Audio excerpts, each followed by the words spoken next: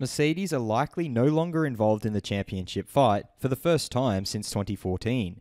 They are yet to win a race, and one of the primary reasons given by them is the bouncing or porpoising of their cars.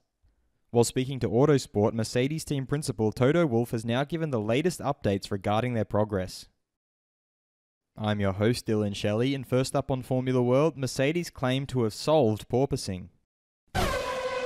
Wolff started off by revealing how and when they solved porpoising. I think in a way we have dissected what we define as porpoising or bouncing, and it is that the porpoising, which is the aerodynamic movement of the car, I think that's solved, and we got on top of this around Barcelona. He then suggested that the drivers' complaints are being caused by a different issue. It is more that the ride of the cars is really what causes the comments of the drivers. The cars are simply too stiff. The curb ride is bad, the bump ride is bad, and I would say that now, with dissecting this problem, you can tackle it better.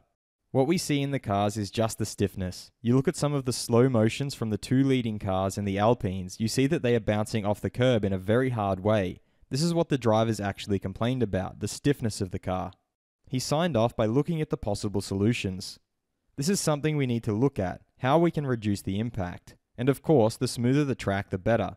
The lower the curbs, the less we see this phenomenon.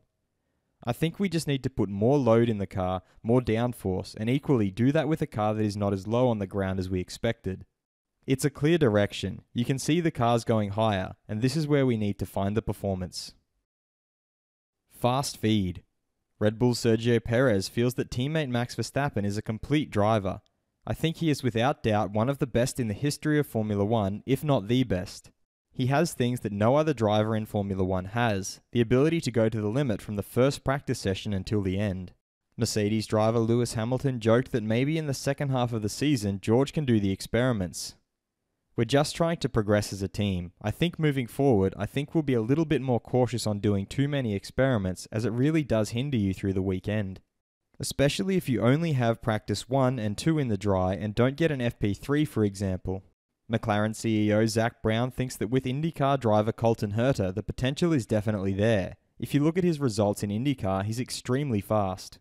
He was Lando's teammate in Europe many years ago, and Lando rates him very highly, so he has an extremely good chance and is very capable of being an F1 driver. I can see him in F1, whether with McLaren or another team. Retired F1 driver turned pundit Martin Brundle is of the opinion that Ferrari's Carlos Sainz is like Lando Norris and George Russell in that he's ready to win Grand Prix. But those victories just keep eluding him for varied reasons. I've always been a supporter of Carlos, and sometimes I felt like a lone voice in the paddock, but he's very good, especially during races. For Alfa Romeo's Zhou Guanyu, it's very good to get the frustration out of the way, finally get to the finish line.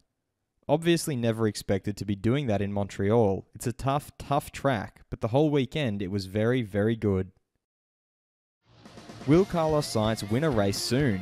Head over to my community page to vote in the poll and let me know what you think in the comments. And if you liked this video, feel free to subscribe and check out my others for all the latest in the world of Formula 1.